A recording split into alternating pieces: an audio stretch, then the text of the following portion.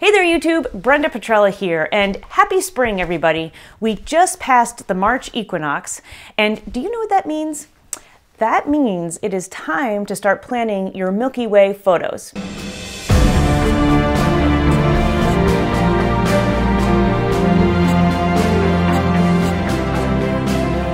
Now, if you've never shot the Milky Way and you've always wanted to learn how to do Milky Way photography or night sky photography, or if it's just been sort of a confusing process or that your photos don't turn out so great, then you're in luck. I'm going to do a 3-part series over the next few months on how to plan a Milky Way photo, how to prepare yourself and your gear and what tips and accessories you're going to need to do night sky photography. And third, we're going to actually go out and do night sky photography together and shoot the Milky Way.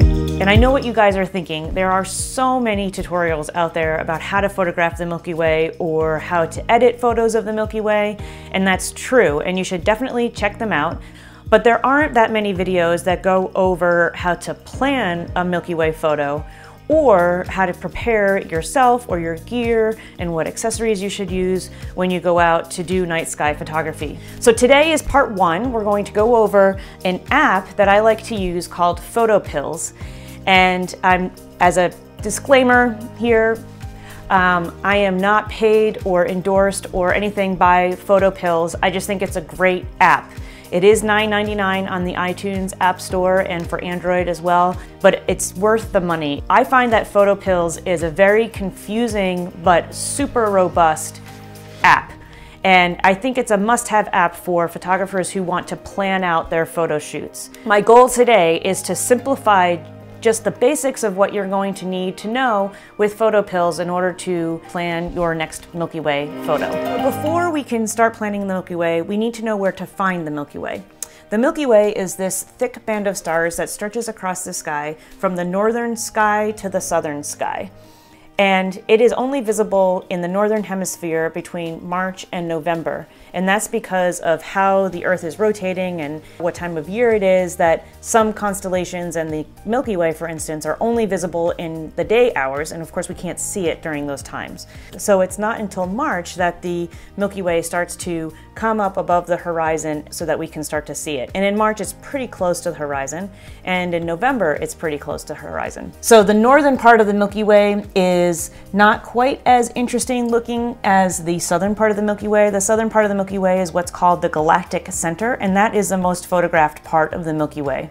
It's what most people strive to get, and when people are referring to Milky Way photos, they are often talking about this galactic center. And early in the season, this galactic center is actually more in the southeastern sky. And by the end of the season, this galactic center is going to be facing more towards the southwestern sky. And so that will help you visualize when you're at a given location, which way is the Milky Way going to be facing and what time of year should you be planning on getting the composition that you want to get. Now, the second part to planning your Milky Way photo is knowing that you're going to be able to see the Milky Way once you trek out in the middle of the night and start looking for it. So there are 4 things that can influence how well you're going to be able to see the Milky Way and photograph it at night. The first way is weather. So of course, if you have a cloudy night, there's no way you're going to see the Milky Way. The second thing is the phase of the moon. Now the moon, because it's so bright, can really influence how well you're going to be able to expose your image of the Milky Way. The moon's going to wash out that photo. You want to try to find nights when there's no moon or when the moon is setting early. So the nights when there's no moon, that's called the new moon, and that happens once a month. And we'll go over how to find that out in the PhotoPills app. The third thing is light pollution. So a lot of people live in populated areas and they can't even see the Milky Way with the naked eye. And that's because light pollution, like the moon, can have some really negative effects on the ability for you and your camera sensor to pick up the Milky Way. And so what you want to do is look for dark sky areas, and there are a lot of maps online that can do this. I'm going to link one below called Dark Site Finder. It's basically like a heat map of the world of where all of the high light pollution areas are and where there is no light pollution or very little light pollution. So you want to prioritize the dark areas for the best shots. And then lastly, something that I think gets overlooked a lot is humidity. So I live in the Northeast and it can get pretty humid in the summer, and that can have a hazy sort of effect on the cleanness of the Milky Way photo. Okay, so we're gonna take off soon, but before we do, let's jump into the app, and I'm going to show you a couple of menus that are really important to keep in mind and how to navigate through to start planning out your photo. And then what we're going to do is we're gonna hop in the truck and we're gonna go on a little hike up to a spot where I think might make a good Milky Way photo. Okay, so the first thing I'm going to do is open up the PhotoPills app. Once inside the app, you'll see that you have access to a whole variety of tools that you can use in your photography. The two tools that we're going to focus on today are the Moon tool and the Planner tool. So let's just jump in the Moon tool real quick. It gives you tons of information, anything really you'd ever want to know about the moon and when it's rising, setting, waxing, waning, so forth. The thing that I want to show you is down on the very lower bottom of the screen is a menu bar. If you click on Calendar, this gives you a very brief overview of the entire month and the phases of the moon. So you can quickly look through your calendar to see when you're going to have a new moon in order to plan out your Milky Way photography. Okay, so now let's go back to the Planner app. So when you open up the Planner app, this might seem overwhelming. I know it did to me the first few times I tried to use it. So let's break it down just a little bit. So at the top, you have a scrolling menu that you can scroll left and go through all of these different options. So that's just the top bar there. In the middle, you have a map, as you can see here, and we'll talk about what the different symbols mean. Just on the bottom part of the map, there's this plus sign, and that opens up another menu bar of different tools that you can use on the map. Just below the map is a timeline graph that basically goes through the day and night hours. Just below the date graph, the date and time graph, are the days, time, and the date. And if you click right in the middle on that clock, will bring you up to how you can set that. And if you have a different day than the day you want, what I like to do is just hit now, and that sort of resets, and then you can go from there. And then below that is another menu with different tools such as Find, Augmented Reality, Night Augmented Reality, and so forth. Because we're talking about Milky Way planning, we are going to use these two tools at the top of your screen.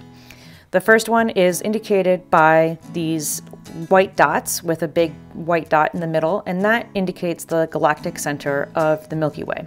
And it tells you the time it will start to rise to when it will set, and then the degrees of elevation above the horizon where it should be at this given time and day.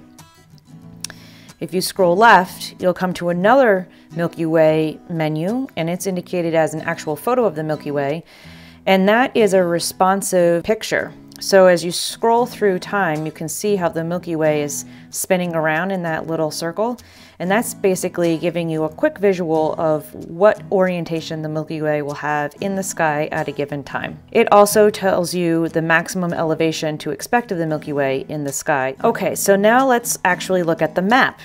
First of all, I have the map set up on terrain. If you wanted to change how the map looks, you just click on that black plus sign that brings up this menu, and if you scroll over to the thing that looks like a folded map and click on it, you can try satellite view or standard view depending on what you like. Okay, so the location that I have in mind is in Royalton, Vermont, known as Kent's Ledge. And if you just hold down on your finger on that little orange dot and you let go of it, it drops that pin. Then scroll that top menu over a little bit until you get to this little double mountain looking symbol. If you click on that, this little black pin shows up.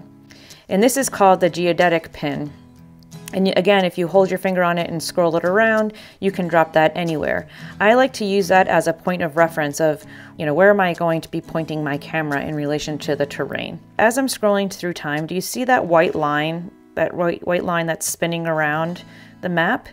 And connected to that white line are these white dots. So that white line basically indicates where the Milky Way is crossing the horizon. Those white dots actually indicate the Milky Way. And as you can see, as I go forward in time, those white dots get bigger and bigger as they cross a certain threshold after that light gray line. And what that is indicating is when the galactic center will become visible in the sky. That dark gray line is when the galactic center will go below the horizon. The other thing to keep in mind is the concentric circles around your location. That's basically indicating the degrees at which the Milky Way will be in the sky. So if we scroll that top menu back over to our Milky Way photo here, you can see that it's pretty low in the sky, as indicated both by the white dots being on the very outer part of that concentric circle. And if we look at the top menu there, the maximum elevation of the Milky Way is at 16.7 degrees. And then as we scrolled through time, it actually goes up higher in the sky. So just before daybreak, do you see how that white dotted line is now compressed more towards the middle of those concentric circles? And we can see that our maximum elevation at this point in time is at 53.7 degrees. Say we want to skip ahead to the next new moon. Well, we don't actually have to go back to the new moon planner. We can just stay in this current screen, and all we have to do is click that galaxy button at the top, click on it. It automatically advances us 1 month forward to the next new moon. And so we can do that for the whole season and watch how the Milky Way changes at a given time on a given day. And that is very helpful for being able to plan your Milky Way photos, as we will see once we get out in the field.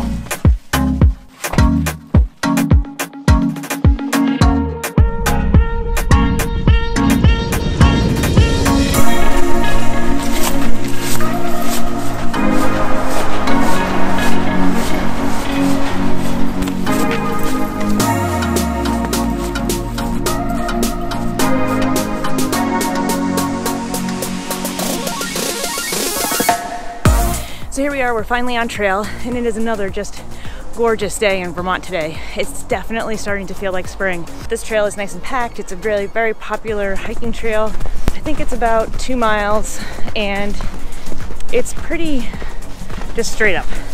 There's some switchbacks. It's a great day to go scope out this potential location for the Milky Way, so I'm really excited to see what we find out at the top. So here's a little Vermont riddle. What do you get in Vermont when the daytime temperatures are above freezing and the nighttime temperatures are below freezing? Any guesses? Maple syrup. Another fun fact about syrup, in case you didn't know, is that it takes 40 gallons of sap to make 1 gallon of syrup. So that's a lot of boiling. So it's a labor of love making maple syrup.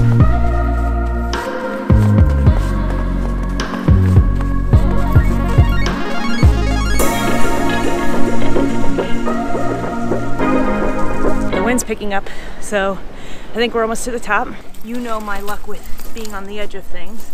It doesn't always go so well. Even though it's not icy or anything, I'm still gonna stick these buggers on. All right, here we are. Oh, this is gorgeous. Just beautiful Vermont wilderness everywhere. When I was here this summer, I realized that the sun was behind me. That's west, that's east, that's south. And as I said earlier today, you know, the Milky Way is in the southern sky, and it goes from the beginning of the season from southeastern sky to the southwestern sky. So I'm really curious to see what the PhotoPills app is going to show me. So the first thing I'm doing is I'm pressing the planner button, and I'm going to hit that plus sign in the lower right corner and drop the pin to make sure that my little orange pin is exactly where I'm located. The next thing I'm doing is making sure that as I'm looking at the river here in the valley, that I have my little black pin, my geodetic marker, in the spot that I think it's supposed to be. Given the curve of the river, I think it is. I might move it just a little closer. So if we go and we click on the little clock, we can click now, and that brings us to the time of day right now. And then we can fast forward by scrolling that bottom graph into night. And you can see as I'm doing that the arc of the Milky Way, that dotted line that's connected to the white flat line, is rotating around the horizon. It looks like at about 2:45 a.m. I'm just starting to be able to see the galactic center, and again that's indicated here by those larger white circles starting to move into the area. Okay, so if I want to see what that's going to look like, all I have to do is click this Night AR button. It's now overlaying the Milky Way in my view, so I can just move my phone around to sort of see where in the sky the Milky Way is going to be in relation to this view. And this little orange dot is what's indicating the middle of the galactic core. This white line across the bottom here is indicating the horizon. And then you can also see the direction. So here's east and here's southeast. So let's just see what it would look like in September as an example. So again, if I just come back to the map screen and click on the galactic center, that's May, June, July, August. Let's try August. Okay, so the little picture is showing me that the galactic center and the Milky Way will be kind of vertical in the sky. So let's see if that's true. So here we have now the galactic center is off of the horizon, and the Milky Way is going in a much more vertical fashion up into the sky. If I just want to save this, all I have to do is hit save, and I can save it as a plan or point of interest. When it's time, you can just come in and load in that program, and you'll have all the details for the plan of that shot. And that's it. Okay everyone, I hope that was helpful in terms of understanding how you can use PhotoPills to plan out your Milky Way photography. If you have any questions, please drop them in the comments below. I read all of them. If you like this video, please give me a thumbs up. If you haven't hit that subscribe button yet, please consider doing so. And go ahead and follow me over on Instagram, and we'll see you in the next video. Thanks!